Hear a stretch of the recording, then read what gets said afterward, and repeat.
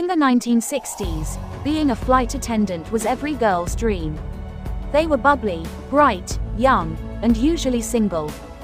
Delivering a dinosaur replica in one piece can be very difficult for museums.